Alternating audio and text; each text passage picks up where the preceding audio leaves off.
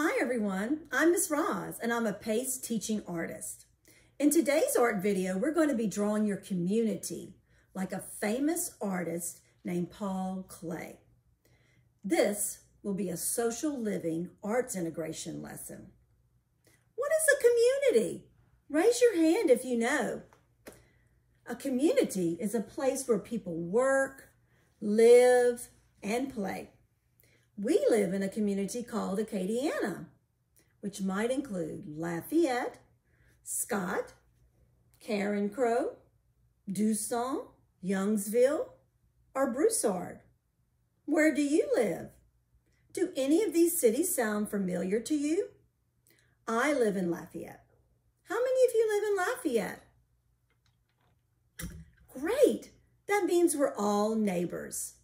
Next, we're going to look at a picture of a community so we can spot some important places that our community needs. Let's look at these communities. Do you see some important places that every community needs? Let's look closely at these pictures. What are some of these buildings you see for? Do you see one that could be a school?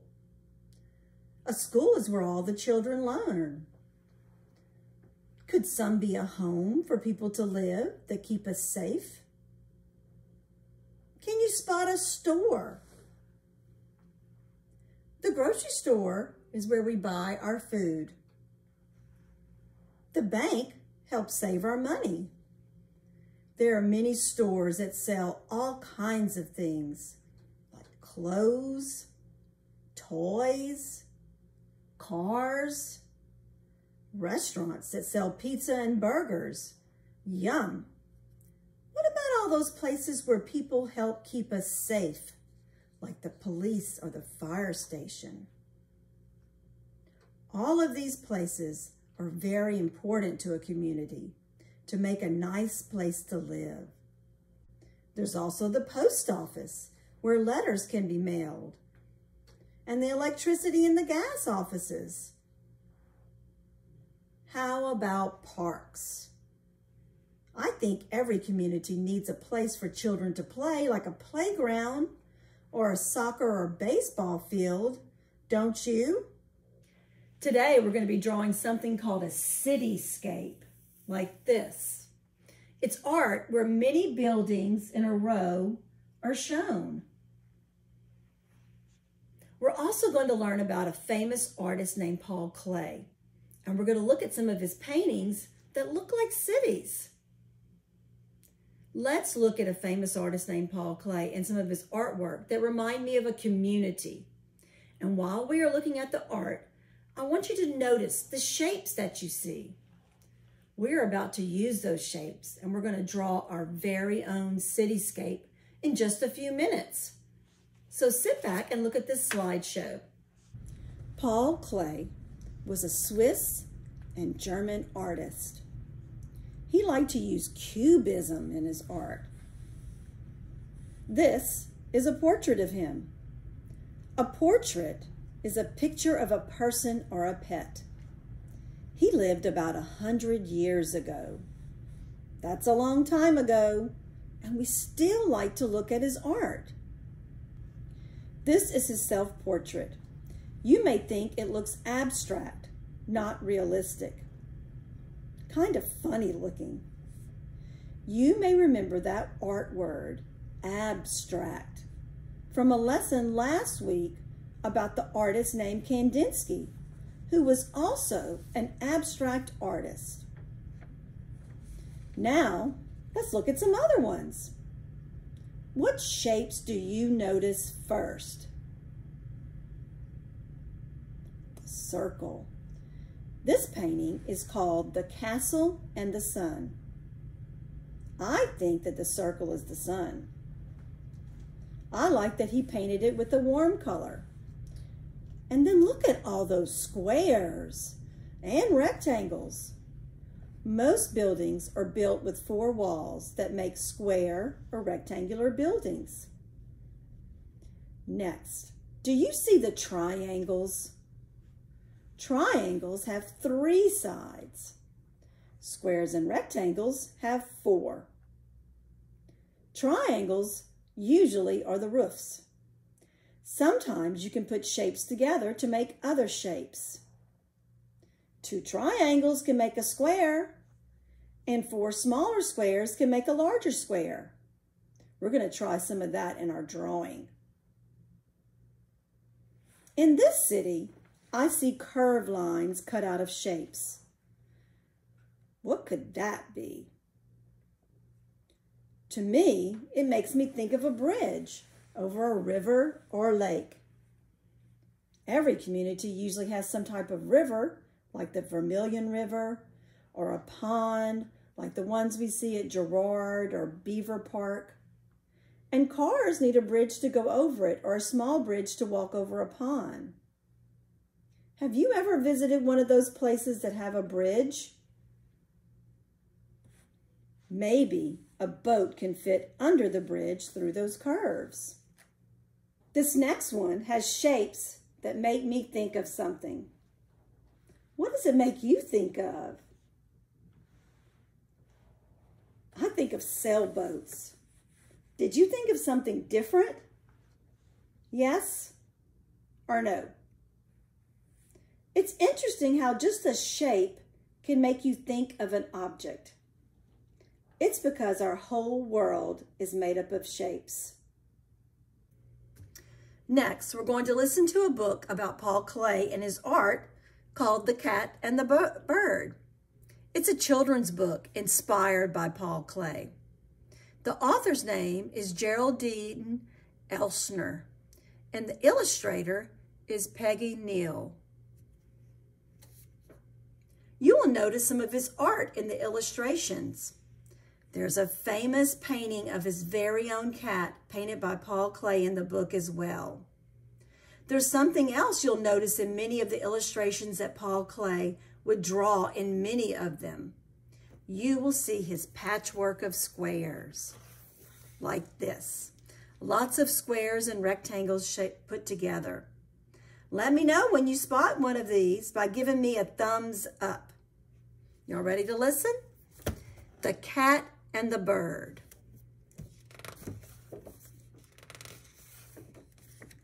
I had everything I needed to be happy in my house with the blue shutters. I had a cozy basket, warm milk, and toys. Grass to nibble on, and a shiny tag on my collar with my name engraved on it. Anybody spot a patchwork? I should see those thumbs up. But my perfect house was a gilded cage. It was locked up tight. The key turned around twice. See Paul Klee's cat? So from morning to evening and from evening to morning, I sat by the window and dreamed. The garden outside was so wonderfully beautiful.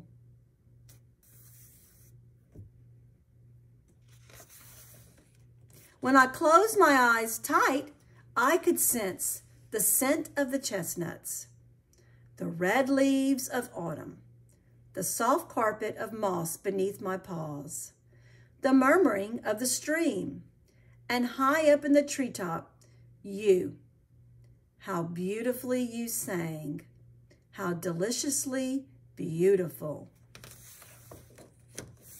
For ages, I would listen to you and lick my lips. I have to admit, I wanted to catch you very much.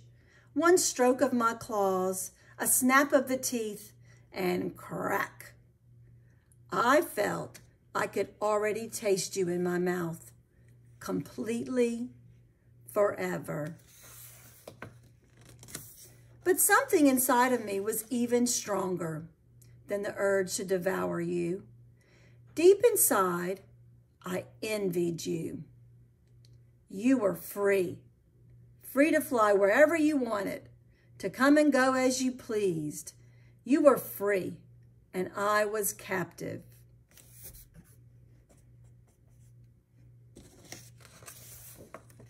So I devoured you only with my eyes, And then I called out to you, "Hello, bird.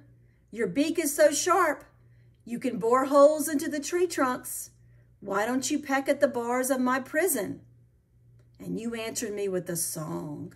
"A cat in a cage, what a funny sight. But would I be wise to help you? How can I be sure that you won't eat me up?"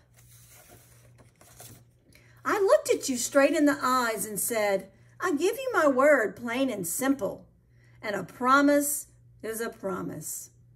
This was enough for you. Peck, peck. Without a moment's hesitation, you began to peck away the bars of my cage. And soon I was free, scampering after you on the roof of my house with the blue shutters. And bounding from the tower to the bridge, and from the bridge to the chimney, I sprang to the edge of the horizon, and there I danced for joy in the moonlight. That looks like some art we looked at earlier of Paul Klee's. Thank you, little bird. I will never forget you. Your image will always be engraved in my memory, completely, forever.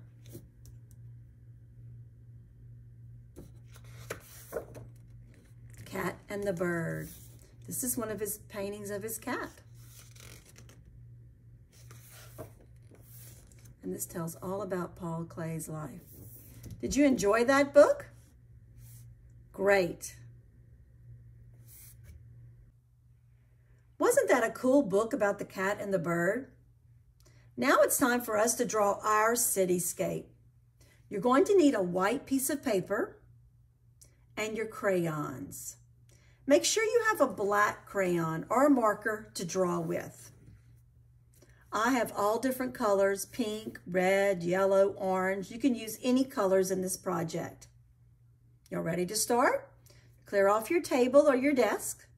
And I'm putting my paper like a landscape. When you put it like this, it's a landscape. And when you put your paper like this, it's a portrait. So today we're doing landscape. Let's choose a dark color like black, blue, purple. Let's write our name first. I'm writing my name at the top. So I want you to write your name at the top. This is the top of our paper. This is the bottom of our paper, but we're writing it at the top.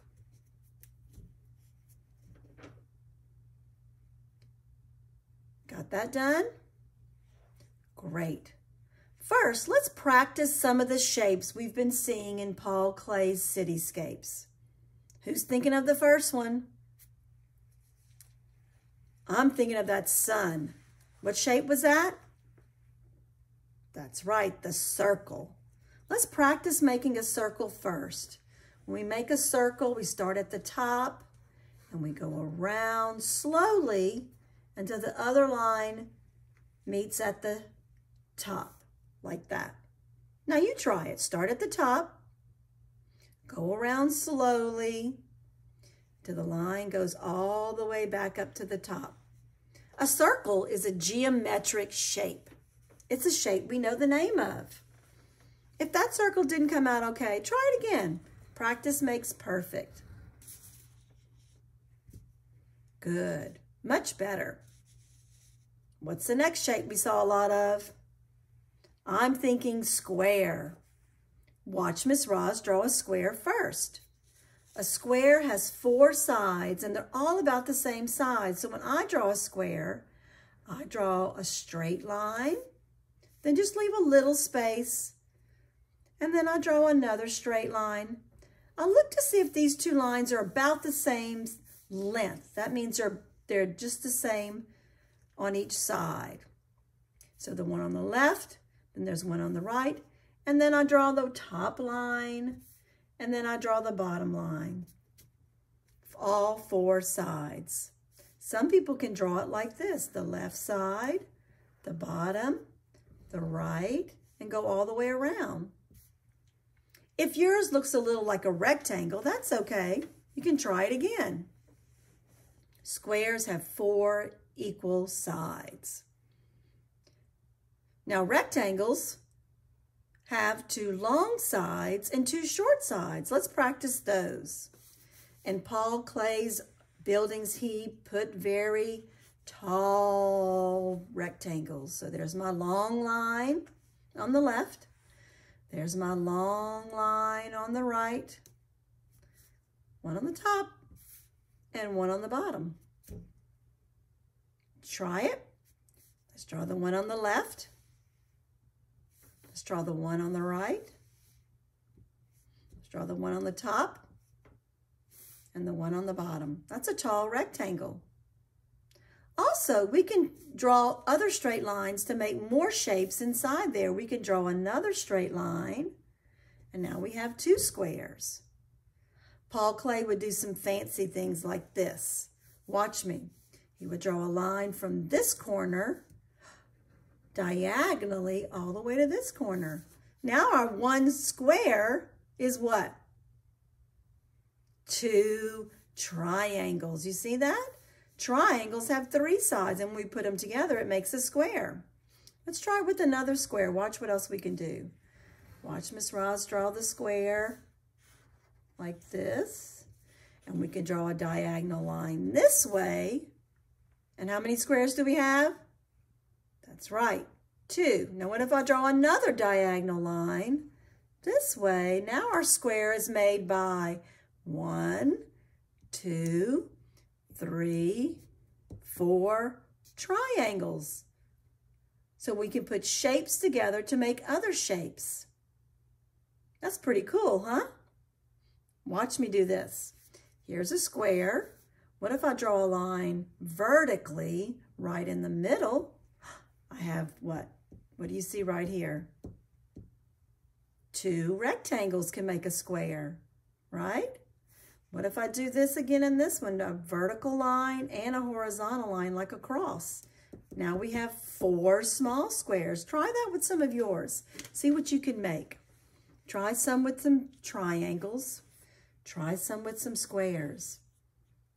We're getting some good practice in, so when we draw our buildings, we can show some of that.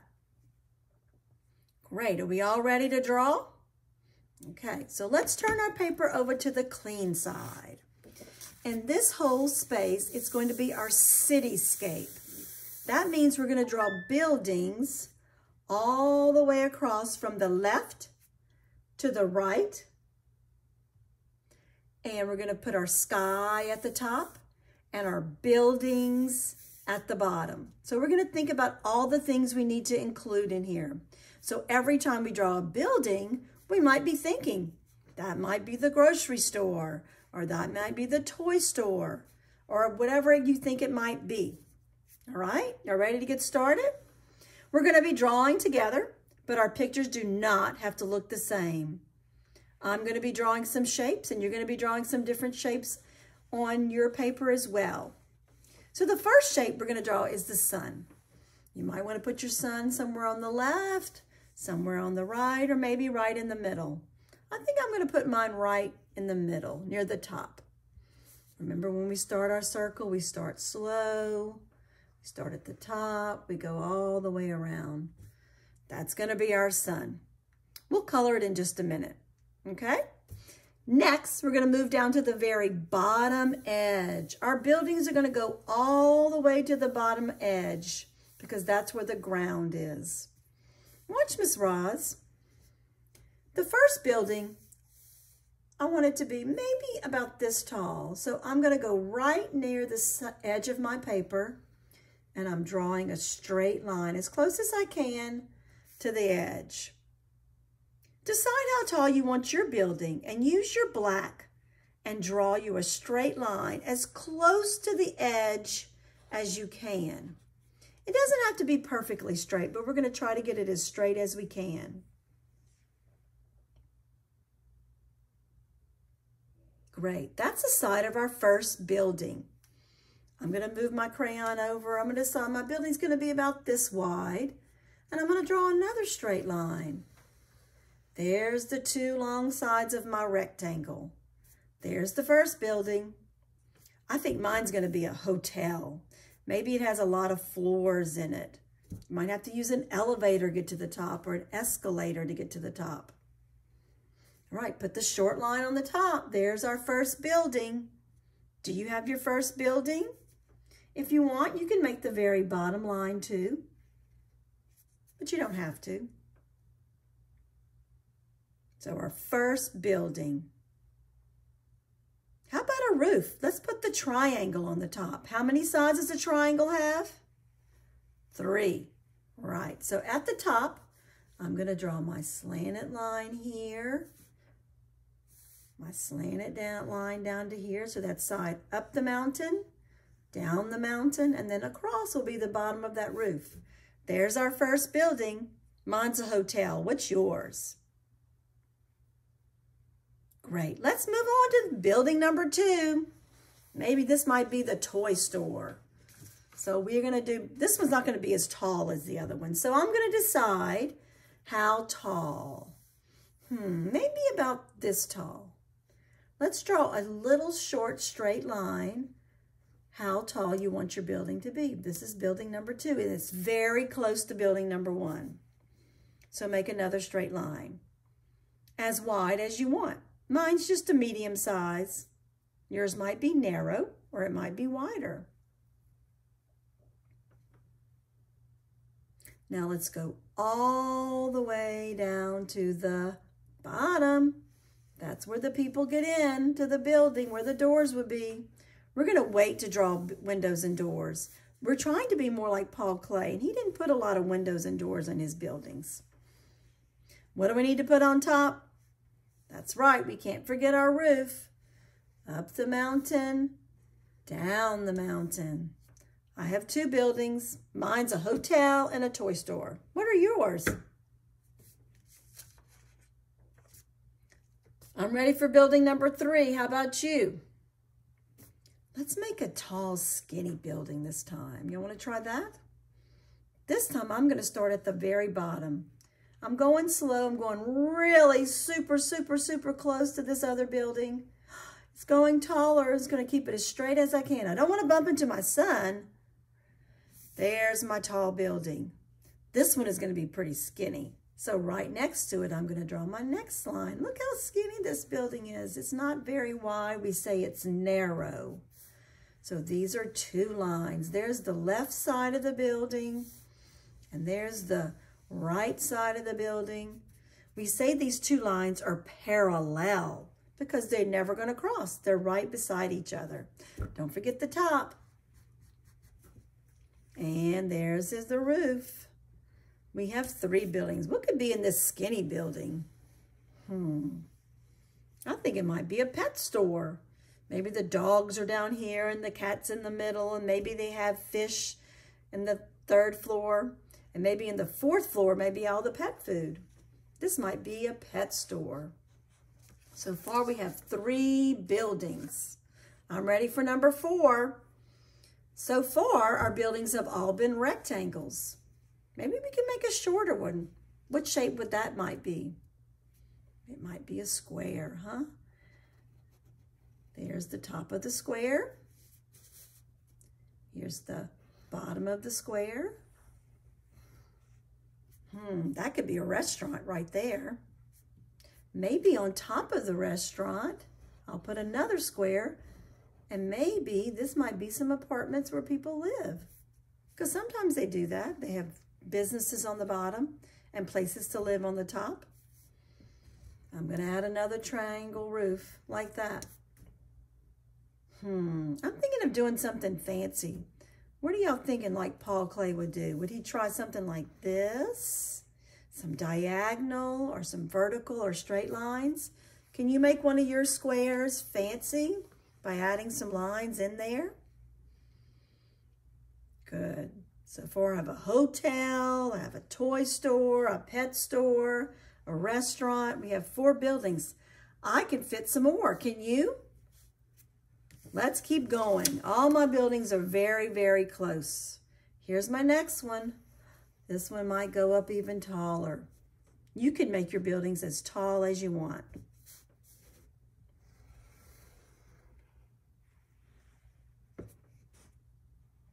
This one might be a barber shop or a beauty parlor where you go to get your hair cut, huh? Yes, don't forget to put the triangle on top. Good. I have place for one more. Maybe you have place for two more. Let's fill it all up, all the way across. This one might not be as tall. I like how my shapes are different sizes, like the tallest, next tallest, medium, then small, then the very smallest. See how they're all different sizes? Are your buildings different sizes? So we're putting shapes together to make buildings. I've made it all the way across. I'm going to give you a few minutes to make sure your paper is filled with shapes from the left to the right. We're making a cityscape. Everybody say that word, cityscape. That's what kind of art we're making. If you want, you can go back and add some straight lines across to make smaller shapes.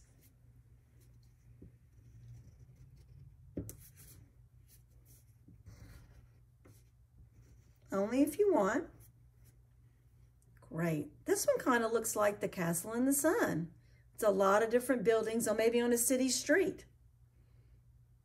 Good. So now that we've finished drawing, we're going to spend our time coloring. I'm going to pick all the different colors that I have, so my paper is very colorful. A trick to coloring this many shapes quickly is that every time I pick a color, I'm going to color 2 different shapes with it before I choose another color. So I'm coloring my roof over here purple. And then I'm going to move over here. Maybe I'll color this shape. So I never color just one shape. I color 2. You might even want to color 3 if you really like that color, if it's your favorite color. So there's purple. Next is red. When I color, I go up and down, or sometimes people color across. I try to fill in my shapes so there's no white spaces.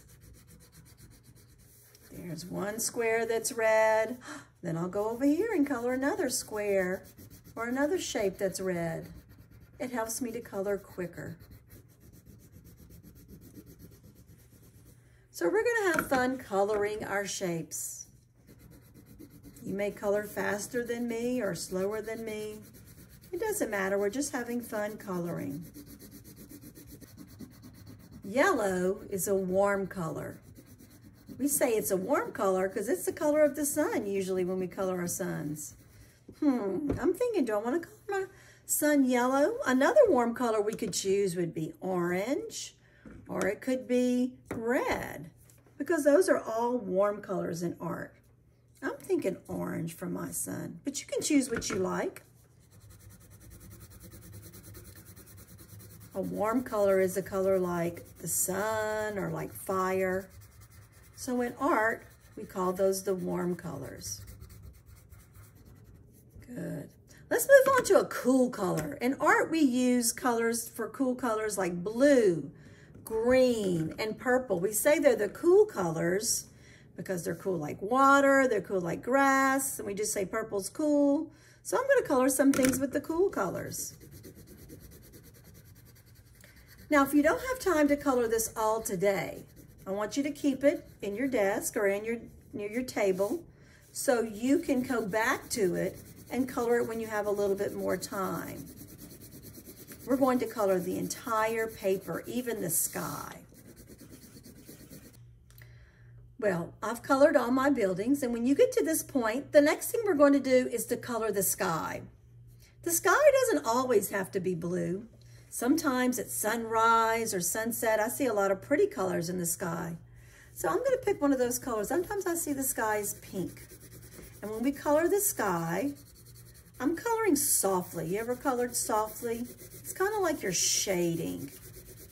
I'm starting at the top, and the sky actually goes all the way down until it meets the very top of those buildings, because the sky goes all the way down to the ground.